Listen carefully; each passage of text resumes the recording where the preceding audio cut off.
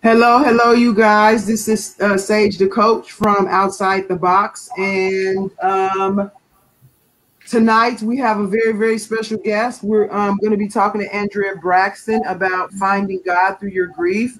My show, Outside the Box, usually comes on Monday nights at 8 p.m. But when I do interviews, I do them at 7. I know that's kind of confusing, but that's how I do it for now. And so right now, I'm going to just, if you guys can give me a few moments, I just want to make sure everything is streaming right on social media. Andrea, you can make sure you're sharing the stream wherever you want to share it at, and then we will get going with the interview. So just 1 second. 8 p.m., but when I do interviews. Okie dokie. So copy link. I wish there was an easier way to do this, but right now this is the best I have. Hopefully, eventually I figure something else out. 1 second. And then it seems like whenever I'm trying to do this during the show, I can't find stuff, which is really annoying, but anyway. What did you say? I said that is fine. I'm trying to figure out how to share. I'm not good with this stuff. I'm just I just do it all the best way I can. I know. It's like any other time it's fine. I can share with no problem. But whenever I'm doing this and I'm trying to share, all of a sudden I can't find stuff. It's like, oh my goodness. Okay, now I shared it there, and I got to share one more place, and that's it. Okay, here we go.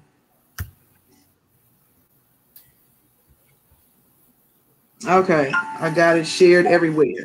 Okay, so thanks you guys for tuning in. Make sure you like and share my page. This video, we're going to be having a very serious discussion tonight that I think will be very helpful for a lot of people. And so make sure you like and share this. Again, we will be talking about finding God through your grief with Andrea Braxton. I don't know if you guys, following the speakeasy and, some of the interviews that we've done in the past, but this is not Andrea's first time with us. She's done interviews before, and they all revolve around the unfortunate passing of her daughter, who was hit by a school bus, and the driver was never prosecuted. And so it's been a while since this happened. And since then, Andrea has been very active in trying to get justice for her daughter and bring awareness of the fact that the driver was not charged, was not even arrested. And so that is one part of this, probably the biggest part of this whole thing. But another part of this is Andrea as a mother, a mother who has lost a child. I can't even begin to understand how she feels. But one thing that always struck me with the interviews that we did with her was the things that she learned about herself and learned about God and even got delivered from during the process of dealing with her grief with her daughter. And so, Andrea, if you want to take, just a few minutes to, maybe if you want to explain a little bit more of the situation that happened with your daughter, just to give a little bit more information on that. And then we can dive into, the questions about your process of grieving and your spiritual growth and things like that throughout the process.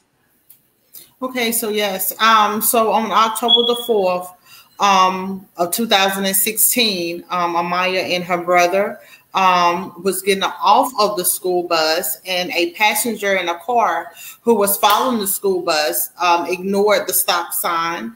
Amaya had just got ready to step off, and she swept her with her car and had her pinned under her car, and she got away scot-free. And she killed my baby in my driveway in front of her house.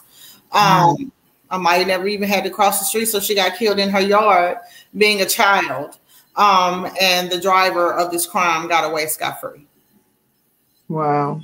Oh, that's such a heavy thing. Oh my goodness. So, And so I know you talked about like, okay, so Andrea has a book that she has out called God Works on Tuesdays Too, where she kind of explains some of the things that she went through during this time of like finding out that her daughter was hit, finding out that her daughter passed away, a lot of the confusion or, you know, around the prosecution and the things that they were kind of playing games with her and things like that.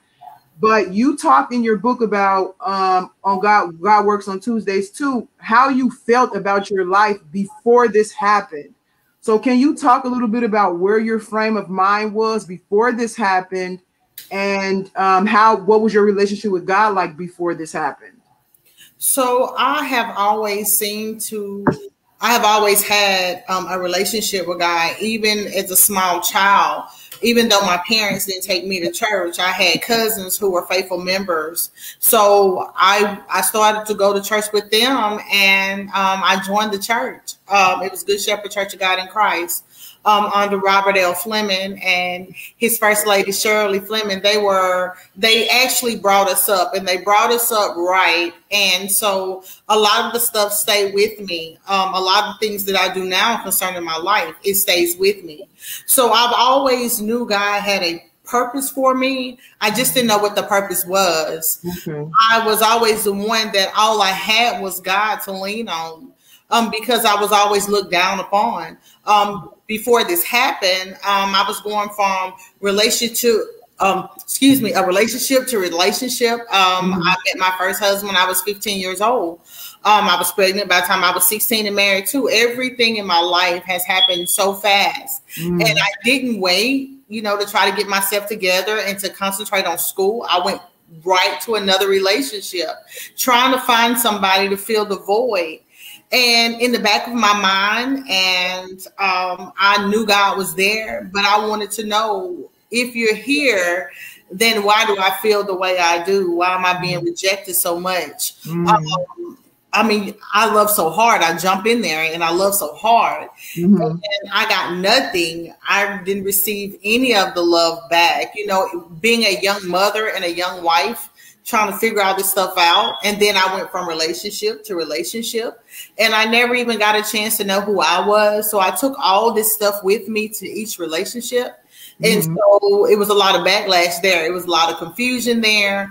And then I had some childhood trauma to add to that.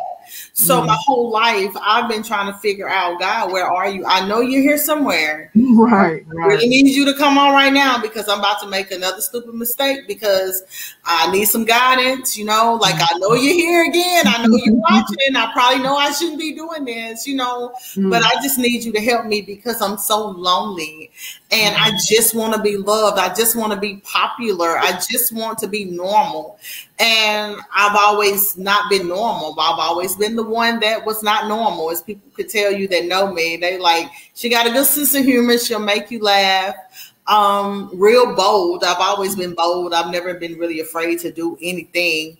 But it's just, I was lonely and I was broken before this happened with Amaya. And for years, you know, being told I was never going to be anything. I was never going to evolve. I was just going to be this person that nobody wanted. That started to become a part of me. So after I got rejected, the last time, I waited a little while, but I wasn't ready yet, but I jumped into something else. So my whole life I've been jumping and running. So that is what my life was like before Amaya died. Okay, wow. So how do you so how did it change after she died? Because I know, you know, some of the things that you talk about in your book, which is why I wanted to interview you today, are so profound. Even the conversations that we've had beforehand, they are just really, really so profound. And I kind of want to, you know, dive into that as much as I can. I know you always say you're an open book. So okay, so you have this feeling, you know that God's there, you have some awareness that he loves you, but you're feeling kind of lost and empty. So it would seem like to a normal person that the death of your daughter would make that worse, but your book, you almost make it sound as if it made it better in a way. I don't know if better is the right word, but it just seemed to kind of open some things up there that maybe you didn't know about. Can you explain how it changed after she passed? So going up until the weeks prior to that, I have been in church off and on my whole life. And so I was faithful at the Good Shepherd Church for 19 years straight. And then I went to another church because I was dating somebody else. And so I've been in church, my whole life. I can pretty much say that. And so one thing I've always did was I was the one that was not afraid. I remember when I first directed a choir, I was about 10 or 11 years old. The first lady said, "Who want to direct this choir? Because I'm tired of doing it." And I just put my little hand up like I knew that I can do this. Had no experience, no nothing. And I said, I'll do it. So I have always been the one that says, I'll do it. I have never held back on God to say, I have never been the one to worship but not want to participate in anything. I've always tried to be a part of something. So even as I did it in the world, trying to fit in, I brought that mentality over to the church. Like, I want to do this. Like, who wants to be in the kitchen? Nobody really likes to serve in the kitchen, but you'll see me running up, volunteering to help, because I've always felt like I've always had to give God something when I came to church, when I came into his presence. I've always had to give him something, regardless of what my lifestyle was like, regardless of the pain, regardless of the depression. When I went into his house, I literally tried to leave all that at the door, leave it at the altar, even though sometimes I had to go back and I had to face it. And I was hurt. At least when I was in that little spot for them 2 or 3 hours, it was some amazing feelings. And so all that just came it just came to surface on October the 4th. It just all came. I mean, I remember there was times to where I don't have the best voice. I will try to sing a little bit. I'm a back. I can make everybody else sound good. Okay. I really don't have, I really don't have all that. But I will try, and I will do it for God. I mean, I absolutely would. So, and I just remember all them times that I sent all them praises up. And I think about all that time that I studied, and I thought about all that time that I'm singing. I'm thinking about all this time that I prayed. This stuff really does pay off, but it does not really happen overnight. But you got to do some kind of seed planting.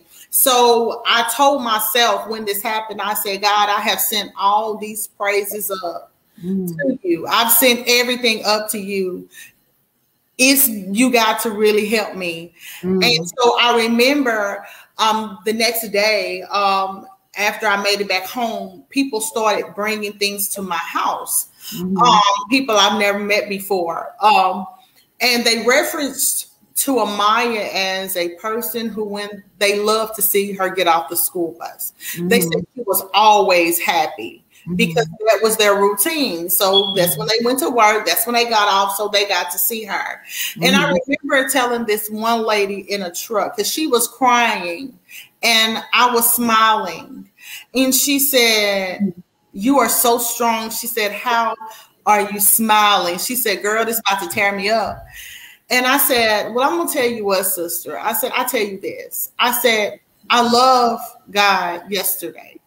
I said, "But I really want you to know that I sure enough love him today." I said, "Just something about me. I love God more than I ever have in my whole life."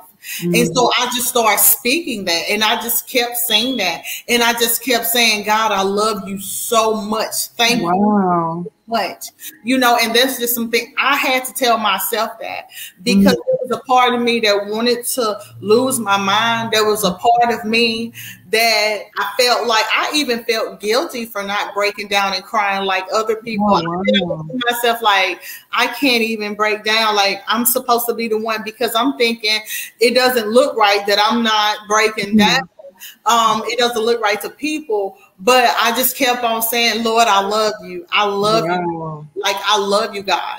I even told, as we was doing the service, I even asked the pastor at the time, which he's still my bishop. I'm not in Mississippi anymore, but Bishop Everson, First Nun. If y'all in Mississippi near New Albany, y'all check it out. Very great people, very good people. I told him, I said, "Would you call an altar call, like at the funeral, Like, this can't be for nothing. Like, people do, they need prayer. I mean, I went into the funeral with thinking, how can we help God's kingdom?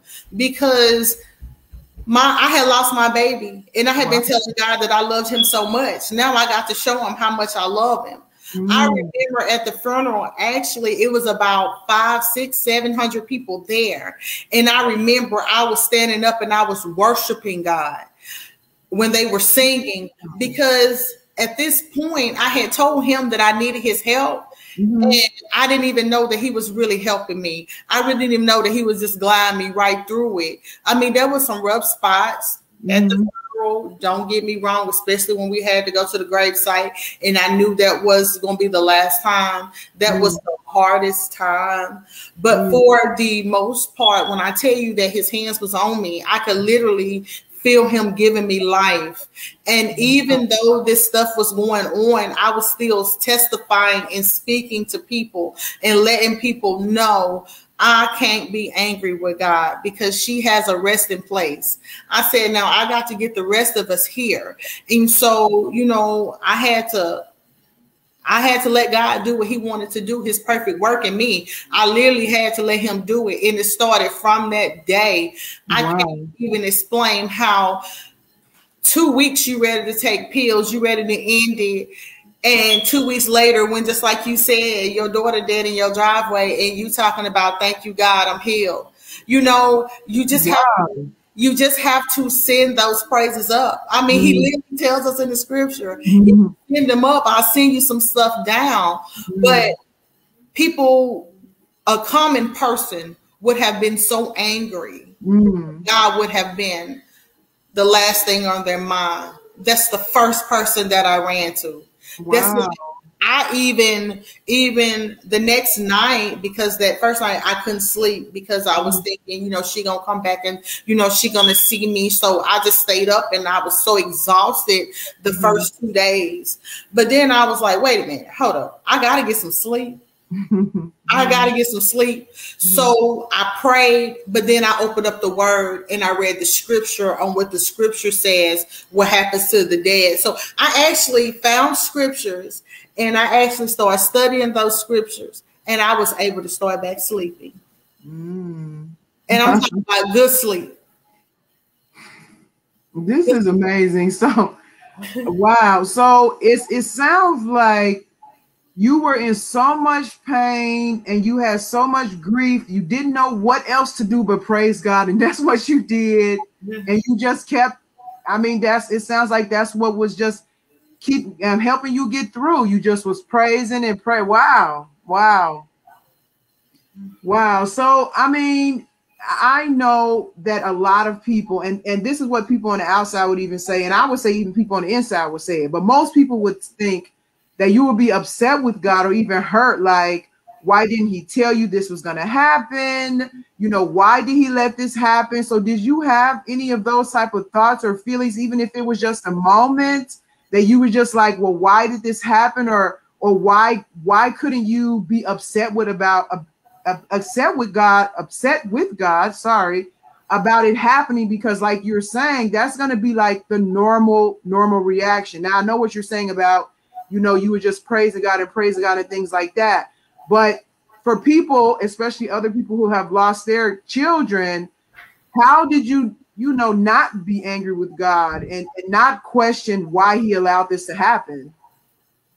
One reason why I didn't question is because I was able to maintain a relationship with him even as I was a child. So I've been knowing God a long time. Okay. And so I have an advantage over some people. And I don't want to make myself seem like I'm way up here, but I was just put in a position to where I had an advantage because I truly knew that at some point in your life, you got to know that it's out of your control. And then there's some point in your life where you have to realize that he is the most important help you will ever have.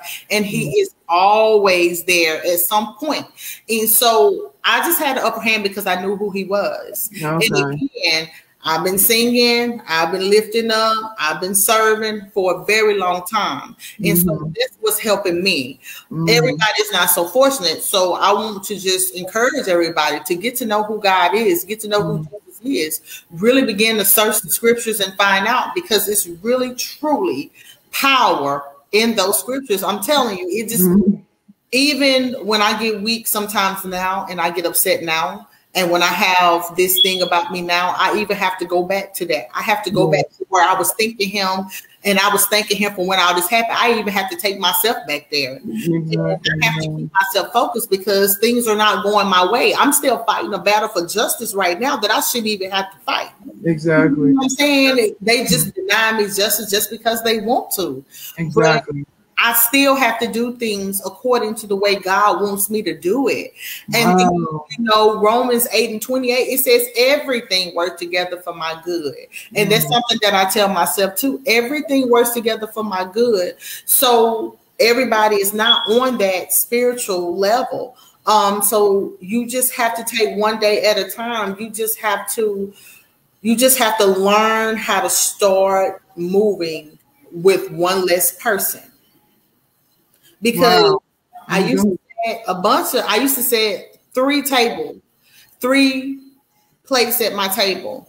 I don't get to set them anymore. You get what I'm saying? So for my smaller kids, I only have 2.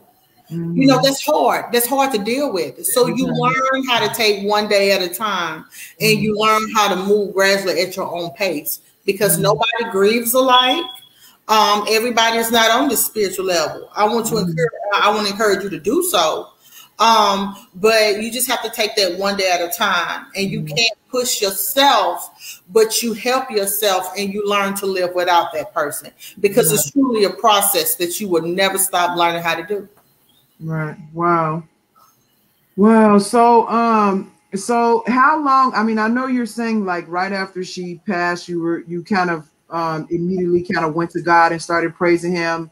You know, it seems like it was even out of instinct, because that's what you had already been doing, and you really, really needed God at that time. And so that's how you responded. But what about the hurt? Like, I know you said like you have to deal with it, but when did it become a little easier? Like, you know, because I know the initial reality that she was gone was very, very difficult and required some kind of adjustment there.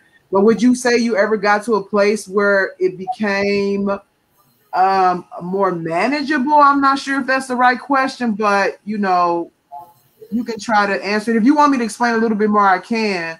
But I'm just wondering, when did it get to be a place to you that you were able to deal with her loss a little bit better? You never get to that point. The hurt is always there. I mean, I'm still hurt from it right now. I'm still hurt. I'm still tore up about it. But I can't allow my hurt and my anger to get in front of my mission that I have to fulfill. So I have to keep it in check, and I have to keep it at bay. Sometimes I get to feel it myself. And then, you know, sometimes I just call it for what it is. But who's to say that's right? Because when you have a plan for your life that's designed, everything my whole life has been laid out from the time I was born. So I just have to follow the plan and try to make the right directions.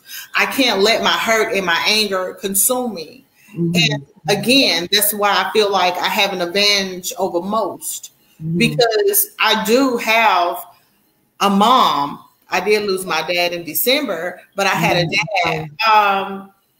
I have a husband. I have an older daughter that's 24. So I'm fortunate enough to have people in my life to where I can be able to vent out some. I have a best friend. I have Miss Lori. I have Tawanda Graves. So the Lord has really surrounded me with people who would just let me vent and be who I need to be when I need to be there. But I try not to even do that with all of them, because again, I really have to give it all to him. So the hurt is still there. The hurt's never going to go away. I'm going to miss her until I walk through the gates and see her.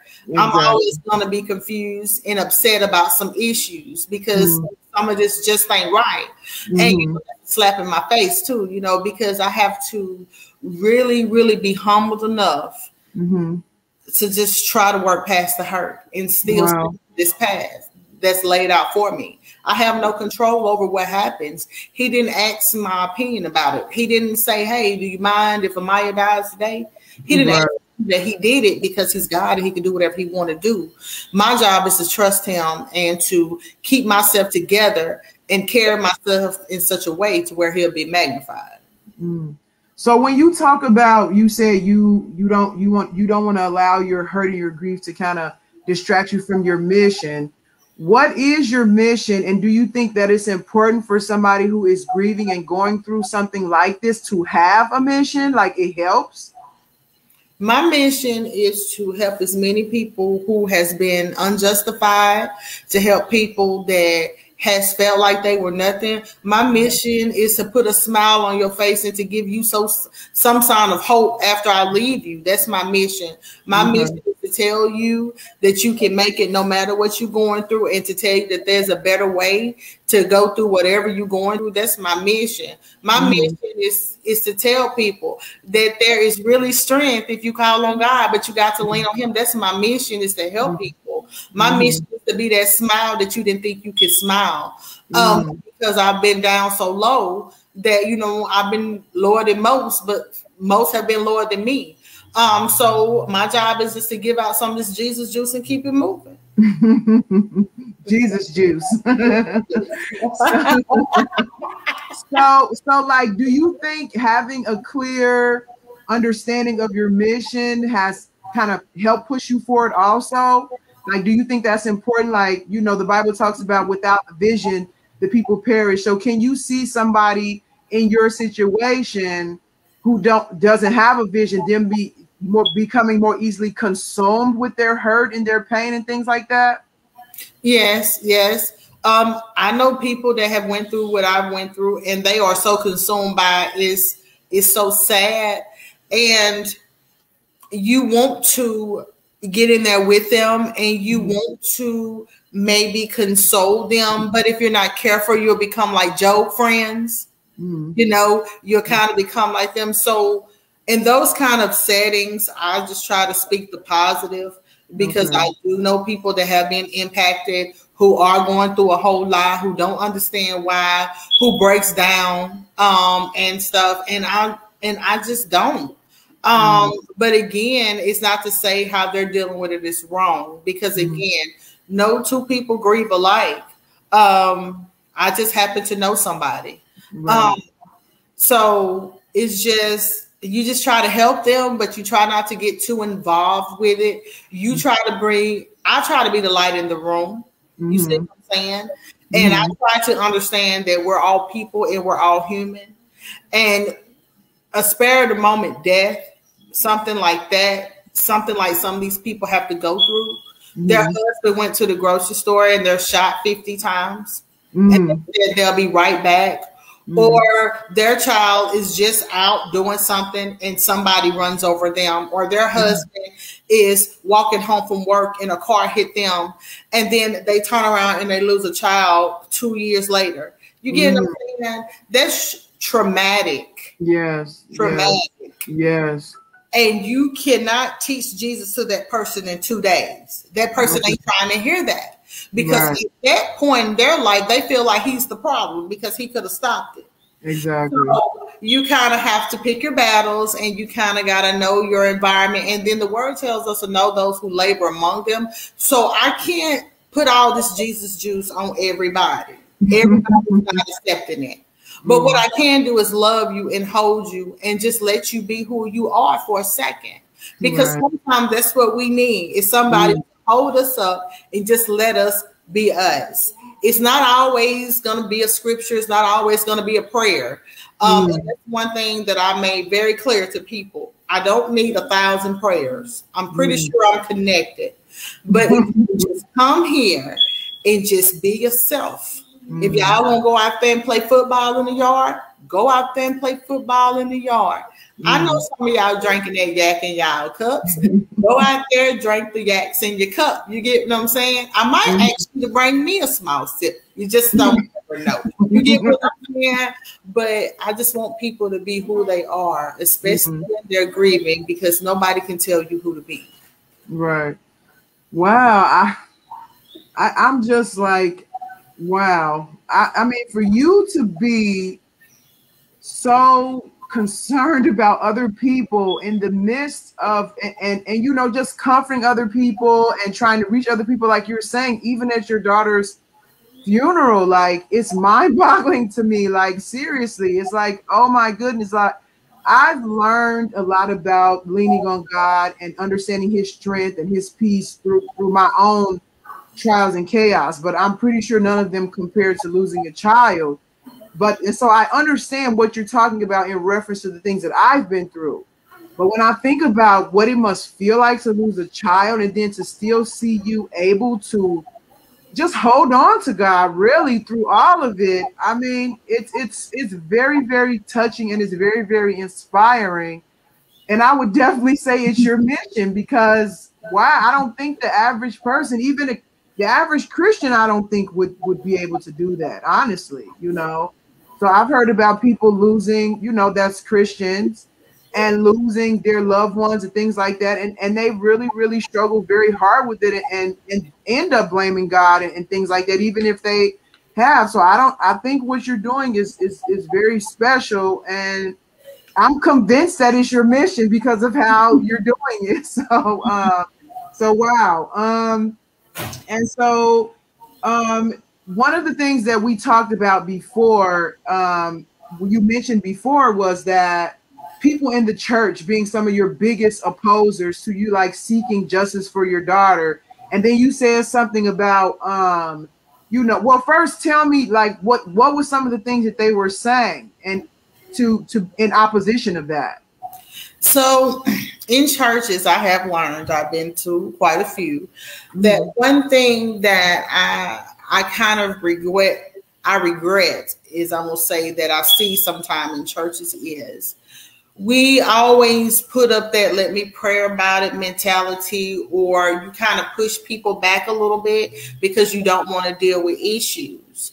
So my former pastor was helping, like he drove the bus 4 hours to take them to the Capitol just so they can march, versus maybe so much the church I was going to maybe didn't. I don't think anybody from that congregation showed up. So for whatever reason, I'm past it now, you know what I'm saying? But you know, that stuff kind of hurt. But again, I had to realize, listening to that same preacher, my help, it never comes from man. You know, like they were just not designed to be a part of it. So I let it go and continue to worship there, you know, because I'm still moving and God is still moving the people, and he's still moving me now without any of that, without any of them, because none of them is in Georgia with me. I was able to go back to the fellowship about 2 or 3 weeks ago, had a bomb time. I loved it. The word was good. The atmosphere was good. So one thing that I learned was you cannot depend on people. You really can't. And a lot of the older generations or older Christians sometimes have this mentality, and it's very unfortunate. Just pray about it, or it's in the Lord's hand, you know. And I don't necessarily just agree with just pray about everything, because everything is not a just pray about it situation. That's why maybe you're so stagnated, and churches are not growing and people are not being fulfilled in the word, because we're just praying about it. Right. We're going out and we're not doing it, but we're going to sit there and we're going to pray that it's going to happen, you know. So I'm so glad that the Lord woke me up and he keeps me. I'm in a class all by myself. There's not too many people like Andrea Braxton out there. And I'm so grateful, because I am that diamond in the rough. And I've been told that by a lot of people, just by being around me. I don't know what they get from me, because when I come around people, I just show them love and I'm just me. You get what I'm saying? We can laugh, we can chill out, I can go home. So people just say that I just have that surprising thing, I guess, or whatever. I thank God for it, because I like when people feel good when they leave my presence. I don't want to be a negative spirit. So I've always been myself. And so I had to realize that's the mentality of these people. It's not to say that they're wrong. It's not to say that they don't have faith. But I can't stay with them. to move on to something else. Mm. And I catch you in the middle, or I see you at the top, whichever one comes first. You get what I'm saying? Right. I did have a lot of church people though that were saying, not only at that fellowship, but people just that said they were just Christians in general.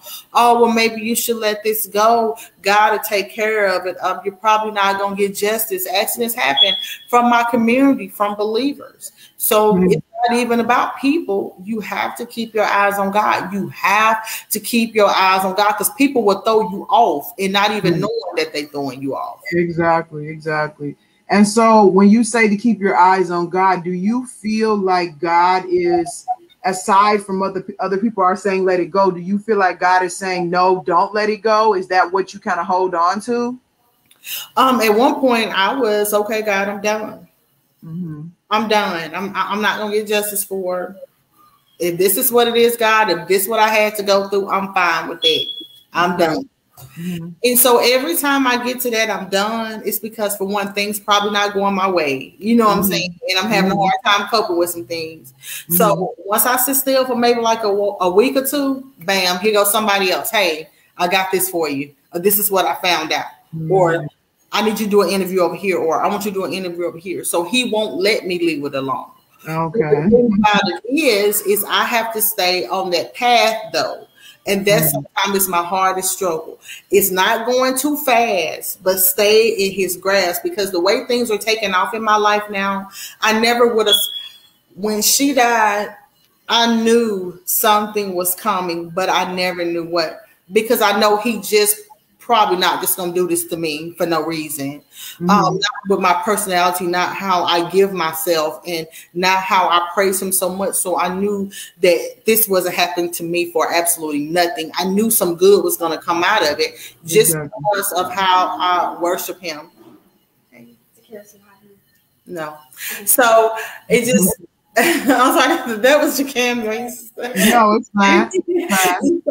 And so it's just how, oh my God, he made me lose my train of thought. Could you catch me up? My baby made me lose my train of thought. No, you were saying that, you like God, because the way you praise him, like he won't let you like let it go.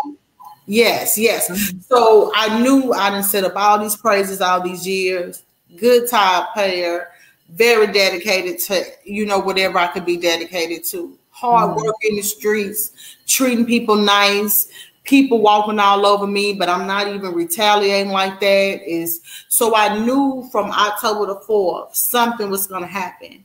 And I knew that he did it for my good, because I really did believe the scripture. I really do believe that scripture. Everything works together for my good. So if everything works together for my good, then that is just going to open it up. And I had to make myself look at it like this.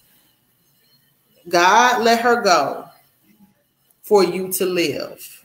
And I told my husband that. I said, God took her so we can live. I said, I don't know what's all going to happen. I said, but if we stick together and do what's right, he's going to bless us so much just because we trusted him and we stood firm. So that's really what I believe. Ain't nobody else make me believe anything any different, because I just see God literally open up some doors that I knew. Like sometimes I can just be thinking about stuff, and then I get a phone call, or there it is. I don't even got to ask for it. So I really saw him making some key plays in my life. So if he's going to make the plays, and if I really trust him, I just got to stay on the path. And so sometimes that's what I really do struggle with, is staying on the path, So I struggle with that, and that's okay. Everybody struggles with it, but I know I got to stay on the path. Yeah. Wow, this is deep. So, okay, now in your book, you talked about, because I really found it very interesting what you said, that God let her go so you can live. You talked about, a lot of the trauma and things that you went through. It seems like God kind of healed you from a lot of that stuff during the process of your grief.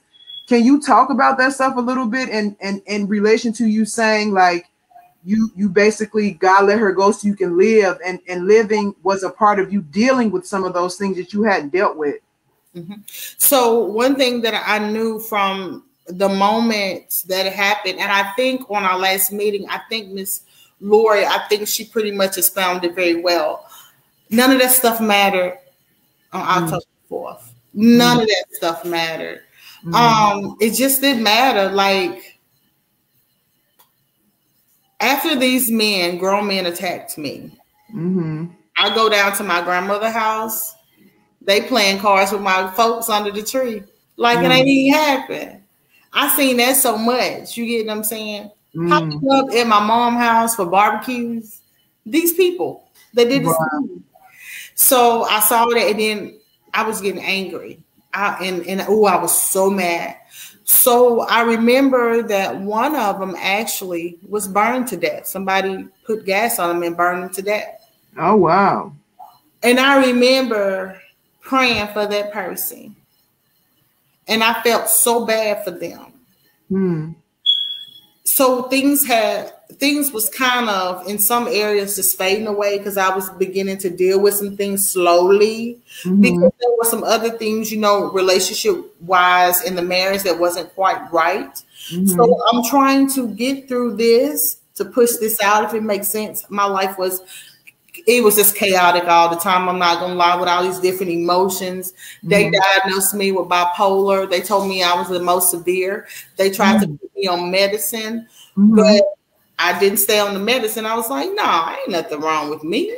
I just gotta, I can't take this medicine. It's just gonna slow me down. So I'm not saying that. So if anybody's on medicine because you need it, you take it. You gotta do what you gotta do to recover. But for me, it was not needed.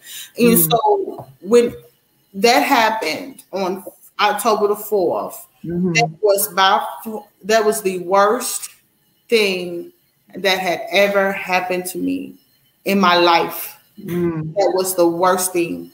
None of the other stuff mattered. It didn't matter what my daddy had said about me at that moment. It didn't matter how they talked about me at school. It didn't matter how people looked down on me because I smoked cigarettes. None of that stuff mattered. It didn't matter that they were saying that I was fat. It didn't matter that some people said I didn't have no booty. You know what I'm saying? I ain't had breasts. It didn't matter that my hair was nappy. It didn't matter that I was barely paying my rent. It didn't matter. None of that stuff mattered on October the 4th. None of that mattered. I was faced with the worst thing that a mom would ever have to go through in their life. And then 5 years later, more garbage threw on top of that. So none of that stuff mattered. Wow. It didn't matter anymore. Wow. It was just nothing to think about, because there's many people that has been touched, that's been raped. Many people. There's many people that's been neglected by their parents. Many. Unfortunately, there is a lot of people out there who have lost their children unjustly. Many. I'm no better than them. And I have told several people, Amaya passing, I can never compare that to somebody that's been raped, because that is their Amaya. That is their death. That's the death of them, because some people don't recover. I still struggle with some things I still struggle with.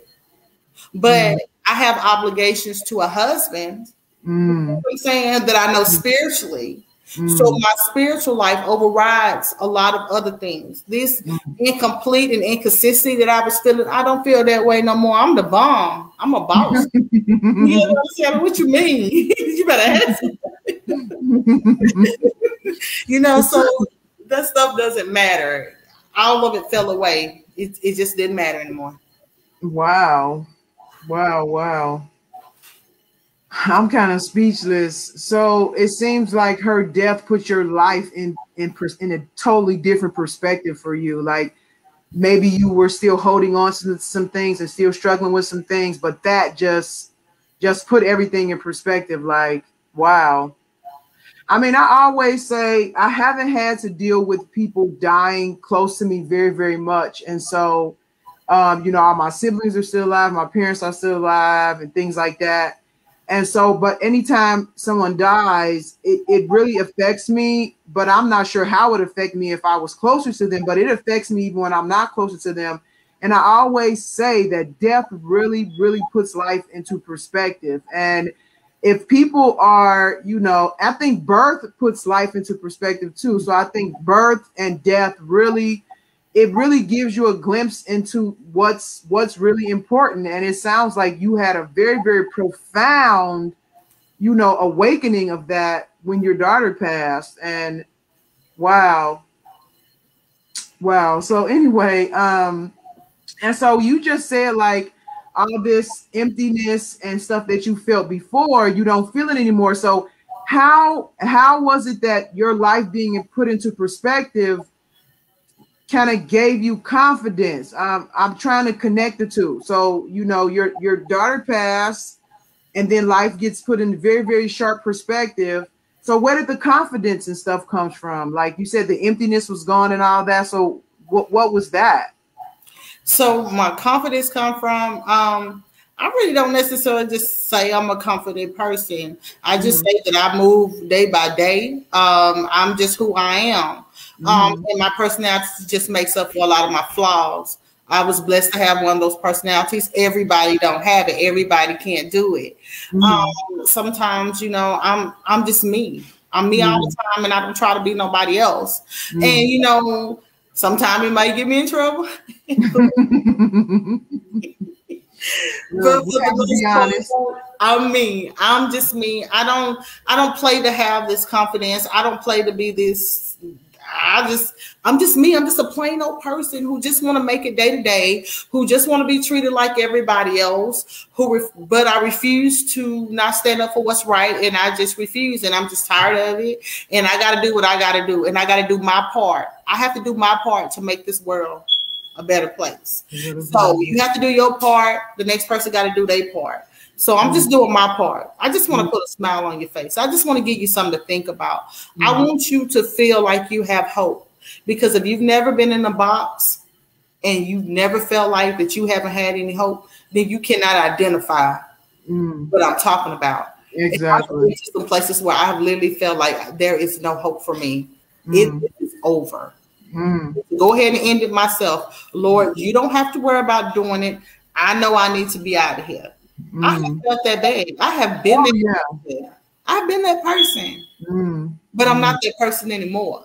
Right. I can totally relate, unfortunately, because, you know, like what you were saying, you know, we all have our struggles. And so, yes, you know, a lot of the stuff that you experienced came from the loss of your daughter.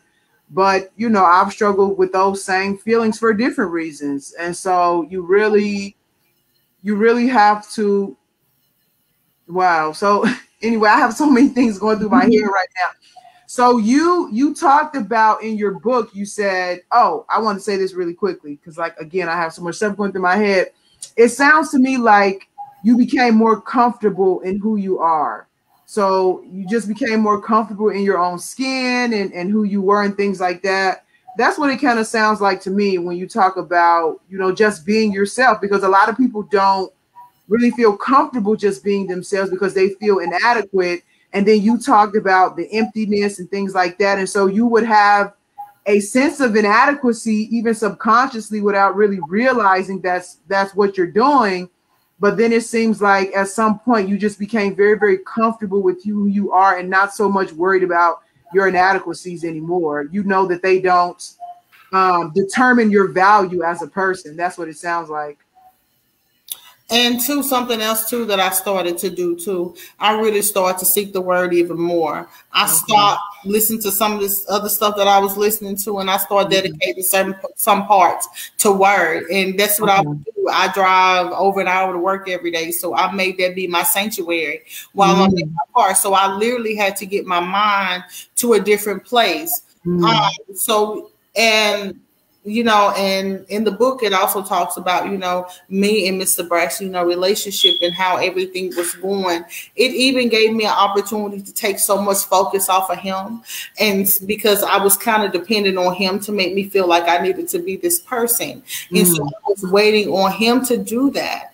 And I was hoping get myself back by waiting on him to make me feel how I needed to be. You know what I'm saying? Yeah, exactly. I totally understand. Yeah. Right. Like, I'm not even addressing him with the issue. I'm just feeling this way like he's supposed to know. You know what I'm saying? So I took all this stuff with me. Like, I'm in my house and don't nobody love me. I'm feeling like that. You know what I'm saying? And so I even had to get myself, I even had to get the word. And then I even had to start doing stuff by myself as far as what a woman needs to do, what a wife needs to do, what the words say. And then when I so much took my focus off of him and I started putting my focus on myself, not saying that I was out here, you know, doing anything like that, but I was getting certain comments and looks and stuff from people out here in this whole nother world that I never knew. And so that really let me know, hey, wait a minute. Wait. Why are you so insecure? You have absolutely nothing to be insecure about. Why are you trying to really figure out what this dude doing over here who's probably not even doing anything, and you have all these defenses up? And so part of the reason why I was so depressed is I was making myself so depressed. Trying to figure out what I need to do for I didn't have to do that. I can just be me. So as I learned just to be me and not to be nobody else, but not just be me, but be the best me.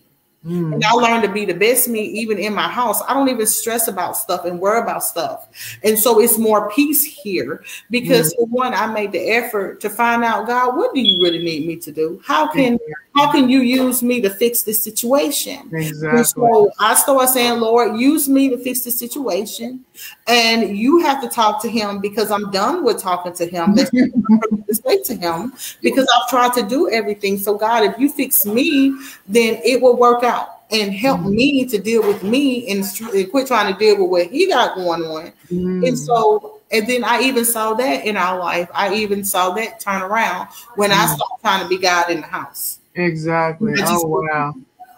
Wow. So I just did a show about this last week, and I think I seen you chime in for a minute. You said hi. Yeah. So we were talking about, you know, in the relationships, how we kind of look for our husbands to be our saviors in a sense, and how, you know, as a Christian, we actually have to get away from that we're actually doing more damage to the relationship and being more part of the problem than we realize, because we're so focused on him and what he's supposed to be doing for us that we're not paying attention to ourselves. I went through very similar things for different reasons. So I totally understand what you're talking about. Wow. And so what I find what stands out to me is like when you're talking about, you know, you really basically grabbed a hold to God probably tighter than you ever have in your entire life because of what happened.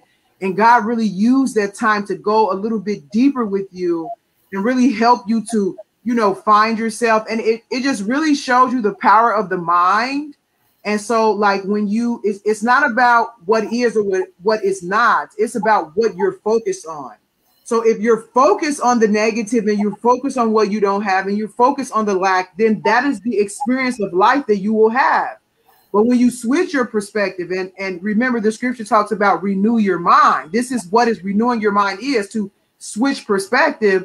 Now, when you switch perspective and you focus on God and you let him feed you and he will tell you who you are and he will tell you what your worth and value is instead of you trying to get all this stuff from other people.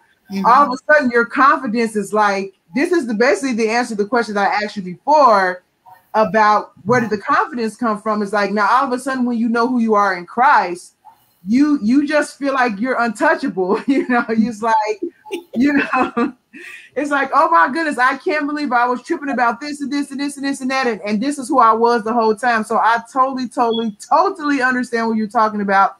And it's really a blessing when you know God worked that way in your life, and then you see him doing that in other people's lives too. It's just really amazing, and it's really a blessing. Wow. So I did want to ask you about your marriage, because you do talk about that in the book too. And you spoke about it briefly, and I think you basically answered the question a little bit, but I still just want to ask the question in case something else comes to your mind that you might want to bring up, because you really talk about, you know, how, you know, your marriage was, but you talk about you guys still being together. and the things that you learned during this process and things like that. And so how do you feel like the death of your daughter, how do you feel like it helped or damaged your marriage? Like, what effect do you feel like it had on your marriage? Well, the good thing I can say is it didn't necessarily have any effect on us because we were working through issues before she even passed away. Okay. So if tomorrow we decided that it was over with, it would have nothing to do with the passing of Amaya. Okay. Because we've been working on it for 20 years, for 20 plus years. Okay. So it had nothing to do with that. Okay. So the only thing that I could truly say is, as a woman, I needed that soul support. And I literally felt like I just never got it. And I'm just being so honest. I mean, I wrote it, so I'm just being so honest. And so I just felt like, how can I answer this right? Because people ain't gonna believe me. I just don't worry about it. That just never affected. It just never, like all the solo work and stuff that I've done, I have realized that you cannot make people be who you are, and you cannot make your spouse, male or female, work the way you want them to work and deal with grief. You just cannot. Exactly. So if you feel like that you got a calling and you feel like it's work that needs to be done, then you have to be the one to do the work. And unfortunately, I'm the one that does the work right now. And if he jumps back in it and does the work with me, great. But if not, I'm still going to move because it's more than enough. And he me and he blesses me and he opened doors for me that if he just do right and treat me right, then God's going to bless him because he's a part of me. So who's to say who's going to bring the blessing to the house? I just don't necessarily believe that it's always the man at this time.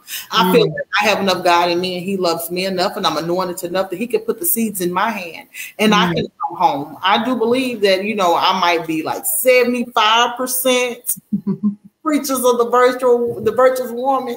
I'm like 75%. I need that, like that other 25. I don't know where it's going to come from. Might not never get. But I do know that I go hard for my spouse. I take care of him the best that I can, and I love him the very best that I can, and I honor him the very best that I can because I'm required to by God. And so that's a lot of the things too that has actually kept me and Mr. Braxton together is because I made a choice. I'm going to stay with him until I get ready. Because that's just who I am. And I told God, I said, God, I've been married already. By the time I was 15, I had my first husband. I don't want a second, third, and husband. I just don't believe that it take all that, to each his own, who does all that.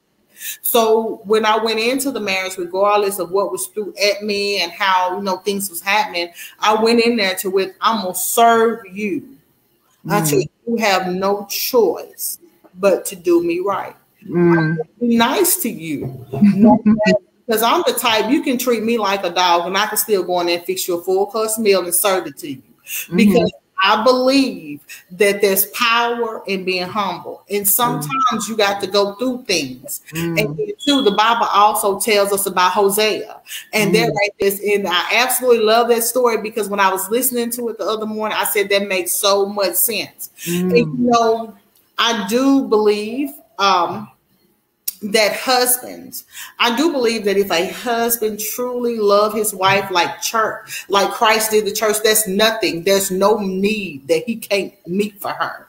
But the problem is everybody's not in line.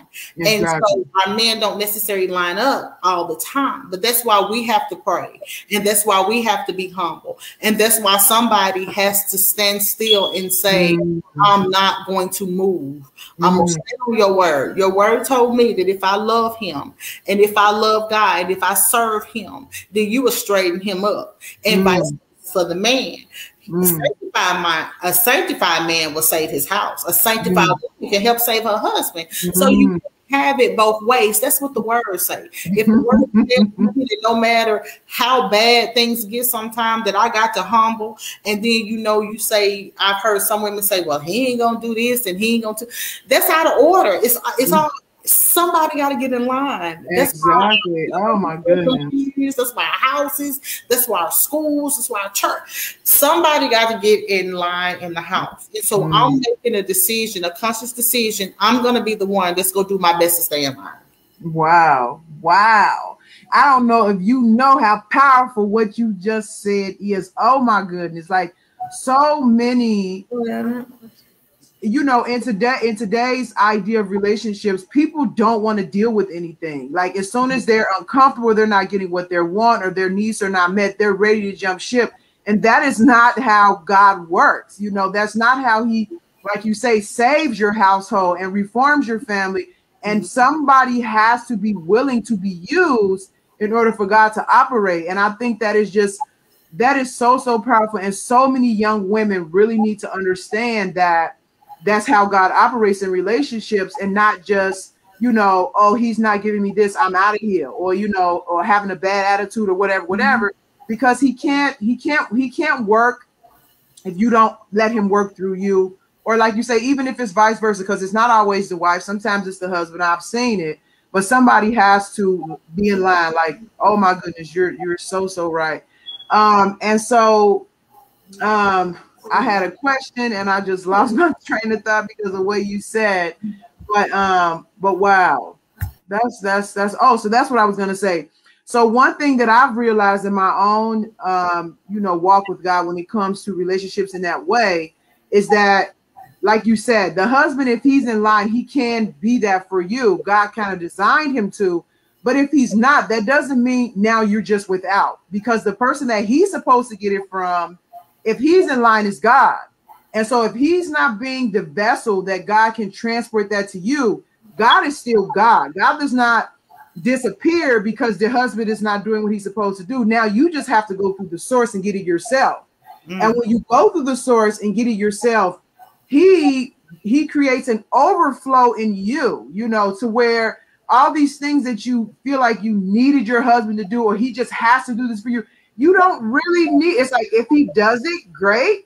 And if he doesn't, I'm fine. So God really kind of heals you in a way to where, because you're not looking for this so desperately from your husband, you're able to, like you said, what do you want me to do? You're able to get direction from God more clearly about what you need to do to actually get to take the steps to get to that marriage that he designed for all of us to have. And so, I mean, that overflow, I think, is so important, because it helps you still be nice when your husband's being a jerk, or still love him and fix his food when he's not acting right. And so that's really so important to understand, especially for women, because I feel so bad for women who are like chasing their husbands around for stuff. Like, you need him to tell you this, you need him to make you feel it's like, oh, poor baby, because that's not what he's in your life for. Like, if you can't get it from him, go get it from God. God is not holding it. He's not playing games with it. He's not going to tease you with it. You get it from him, and that's better than what you would get from your husband. So yeah. But anyway, one thing, and two more questions, and then we can go ahead and wrap this up. You said something in your book that I think was very, very powerful, which is, be careful what you ask God for. Can you explain that a little bit, like what you meant by that? So in general, we have to be careful what our mouth says. Sometimes we idolize people, and we idolize their things and what they have. And then sometimes we be praying and we be asking God for more patience. We be asking God for more faith. He gives it to us, but he don't give it to us the way we think. It comes with a storm, and it does come with strings attached. Blessings of the fruits of the spirit comes with attachments. It comes with strings. because something got to work that nerve in order for you to find out about your patients. Exactly. So I prayed for a whole bunch of things, and one thing that I prayed for was I paid for patience, because I have not really necessarily always been a patient person. That's how I ended up with a husband and a baby. By the time I was 15 years old, I could not wait to get out there and do that old foolish stuff. So, right, wow. So yes, you do have to be careful what you pray for. You do have to be careful, because God will answer you. He don't also answers that polite stuff sometimes that we be asking for. Sometimes he'll answer some of that evil stuff that you asking. He'll let it fall upon you to see, hey, you really didn't think that was cute. Now you really didn't want that, now did you? You know, kind of like that. So I have been praying for a lot of stuff, and some things that he gives to me, I'm like, well, Lord, I'm more patient now, but I didn't want it this way. I didn't want it, you know what I'm saying? I didn't want to have I didn't want to have to lose a brand new car and a brand new house. I prayed for children. It took me and my husband 10 years to have our first one together. And I prayed and I prayed and I prayed. And I went and I saw doctors, and I prayed and I prayed and I prayed. And so as soon as we had our first child together, I was taken off my job. I lost the house. We had just got our car, lost it all in a whole year, and had to start right back over in the trailer park. Wow. But I'm patient, and I know and I know how when somebody tell me no, I pretty much know how to either wait on it, or I'll just work around it and go on to something else and come back to it.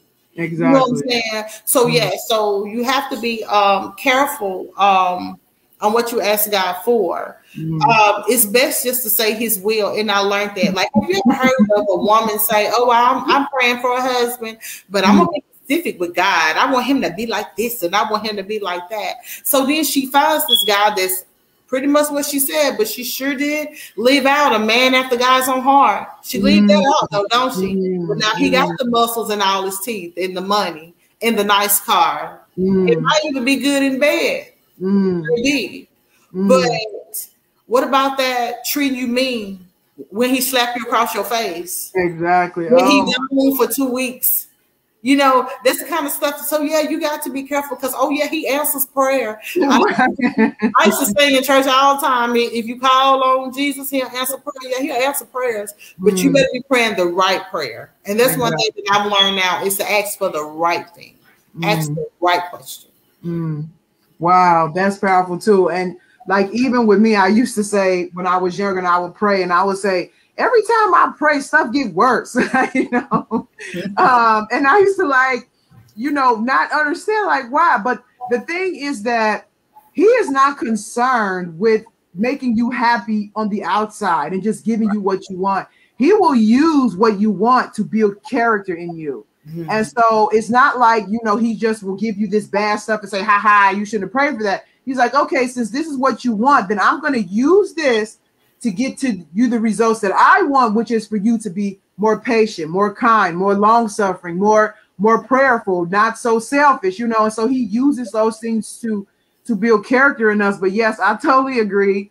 You definitely have to be careful what you ask God for, because it usually don't come in the way that you expect. And most of the time, we don't want to go through anything. And he's not going to be like, oh, well, I'll give you patience, but I don't want to push you too much. No, he'll push you to show you exactly what patience really means. So, wow, we're like 10 minutes over now. I feel like we could have so many deep conversations about this. And I don't think this will be the last interview we have. I want to do regular segments about relationships. And I think, especially from your perspective and experience, you can really add, a lot to that conversation. So I'll reach out to you next time I get ready to do something like that to see if you're interested in that. Do you talk? I mean, I know you talk about, the injustice that happens with your daughter, and you talk about your relationship with God and how things change for you in the process of everything. And, you say you're trying to put a smile on people's face in your mission. Do you talk about marriage? Because I feel like what you're saying, a lot of young women need to know. Do you ever do any, speaking about marriage and things like that anywhere? Okay, so let me tell you this. People don't necessarily like my taste on marriage because it's just, I'm real about it and I try to line it up with the scripture say. Because I've been told for a long time, people to just know me and him. I ain't no way I'll do this. You know, ain't no way you won't, but you ain't got it. Maybe that's why you won't, because you can't. You get what I'm saying? So, you know, so you'll deal with that a lot, but people don't want the truth. And it goes both ways. Women don't want the truth, but men don't want the truth either. Somebody got to stand up and do what's right because we're losing our generation. We're losing our legacy because everybody's out of place. I would love to actually talk about marriage and relationships because there's just so much misinformation. And it's sad to say, but sometimes this comes from the wrong setting.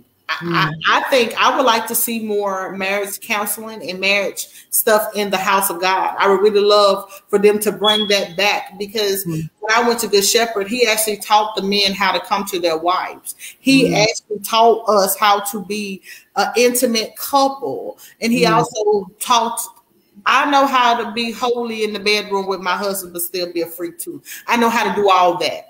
I know I'm supposed to come clean, nice, a ladylike. He knows how to come to bed smelling good. That's the stuff that matters. Okay. Now you got these people, give me the 10%, give me the offering, and Jimmy coming home, that been up on the house all day, ain't took nobody bath, ain't shaved, ain't did nothing. It's confusing. She dirty. So we gotta put the family back together. So yeah, I'm totally in for that. And also, I just want to say this: God Works on Tuesdays too is available on Amazon. However, I am the subject, but Miss Lori L's story is the one who created this lovely masterpiece. So kudos to her. I just want to make sure I let everybody know that Miss Lori's story is the author of the book. She is the one who had to take my little thoughts, because I have them, and she had to turn a beautiful creation out of it. So I just want to make sure that I give her props for that. Yeah, thank you so much. I was going to ask you that to make sure you tell people where they can get the book and things like that. So yeah, it's a very good read, very real story, very open story. It definitely gives you a peek inside of like what women go through, especially mentally and emotionally and things like that. So I would definitely suggest it, any young woman or older woman or woman in general, that it's definitely a book to read, even outside of like of course it's based around what happened to your daughter, but it's more than that. It talks about basically being a woman also. And so I think it is, people should read that. So before we, head off for tonight, what would you want to say to any mother that is, grieving right now because they lost a child? Like, what would you want to say to them? You cannot afford to lay down and die, because that is exactly what the enemy wants you to do. That is exactly what life wants you to do. You just have to keep on moving, and you just learn not to set the extra table. You just learn not to set the extra plate. You just have to learn that, but you have to do it at your time. But you have to be determined to keep on living and make this be your testimony. Make this be where your source of strength come from. Let this be your driving force, because there's somebody else that's going to be sitting in your seat in just a few days, and you want to be able to leave them out. Wow, that's good. All right, so thank you so much, Andrea. I'm glad we had this conversation. It was just as enlightening and powerful as I expected it to be. And I just really thank you for doing this, and I pray that God uses this broadcast to bless anybody who might need to hear some of the things that we talked about. So thank you again, and you guys remember to pick up her book. It is on Amazon. It's called God Works on Tuesdays too. And is there anything else you want to add, especially for Amaya, and any petitions or anything you have going on in that area? Yes, so the petition is still going, and it's Justice for Amaya. We are trying to get to 1 million signatures. We are almost there, so y'all make sure that you guys subscribe. Also, if you guys will leave a Google review on God Works on Tuesdays too, y'all go on Amazon. We need those reviews. We need those likes, and it's still on sale. She has not changed it yet. Miss Lori has not changed it yet, so you can get your copy, I think, for $5.99. It will not be a total waste of time. I promise you, you're going to laugh, you're going to cry, but you're going to find yourself in there. And hopefully you'll leave with a smile. Because if I overcame, so can you. Oh, good. Amen. Amen. And that's a perfect place to end it. So good night, you guys, and I'll see you next week. You too. Bye. Bye.